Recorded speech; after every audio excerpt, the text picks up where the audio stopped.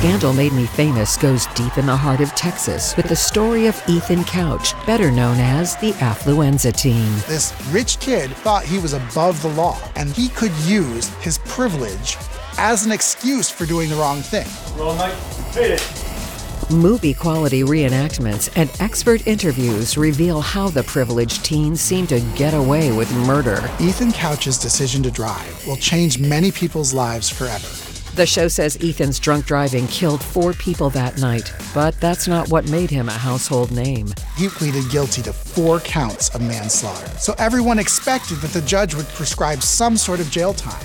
But no one in that courtroom expected what they were going to hear next. Ethan's defense said he had affluenza and was too rich to know better. The judge gave him probation instead of jail time. Sometimes when somebody's sympathetic, America will get behind them, but this was the exact opposite.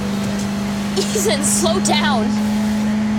You're driving on the wrong side of the road.